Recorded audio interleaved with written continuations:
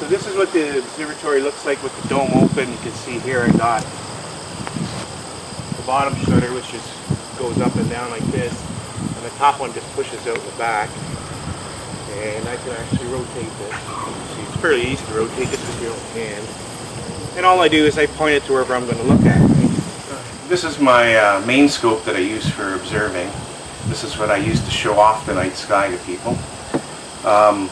It is an 8-inch Smith Cassegrain, which is a special type of telescope that allows it to be very compact, but has still a good diameter of lens, which is what's important if you're going to look at the night sky.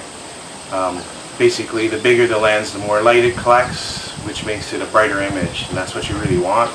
Magnification isn't really a big deal, because actually stuff is actually fairly big up there. So if you see a telescope and they advertise magnification, stay away from it, because they don't know what they're talking about. I'll just take a look and I'll show you what it looks like. I'll rotate this telescope around. You can see and here's a glass corrector plate. On the back would be a mirror, and the black spot in the middle there is actually, there's a mirror underneath that. So there's light comes in, bounces off of both mirrors, and eventually ends up in the eyepiece, which would go in the back here. And I have several eyepieces, and that's how you actually change the magnification. You can use different eyepieces, and I'll just show you one. So I have a big one like this, and all you do is drop it in here,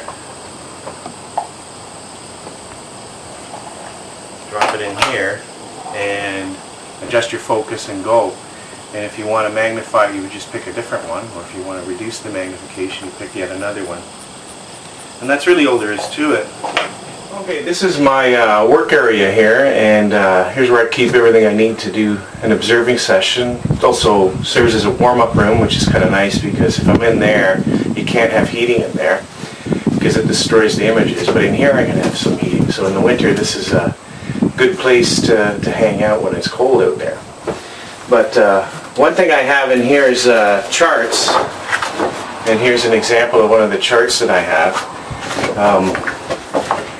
In this case here, I've put little sticky tabs of things I want to take a look at. There's all kinds of different objects on here. You can see some stars, some bright stars, and I'm not sure what the camera will pick up, but there's also little stuff here, different things, star clusters, galaxies, gas clouds that are called nebula, and other objects of interest. So what I'll do is, on a night, I'll go out, and before it gets dark and plan the session, I'll put little sticky tabs at the things I want to take a look at, and then these things will go in with me in the other room, and I refer to them when I go hunting. Here's some of the objects I'll take a look at. There's a list here called the Messier objects, which it's a list of 110 things in the night sky that you can look at from North America or Europe in the Northern Hemisphere. And they were discovered by this guy here, Mr. Charles Messier, and that's why they're called Messier objects.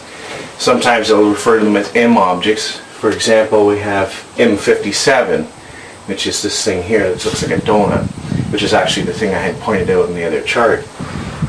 There's all kinds of different types of objects here. There's what we call clusters, or globular clusters. There's some really nice open clusters. This is a gas cloud. It's actually the expanding shell of a dead star. There's the galaxies. There's all kinds of different galaxies. And other types of gas clouds that where stars are being born. So all this you can see in a small, modest telescope, and some of them even in binoculars.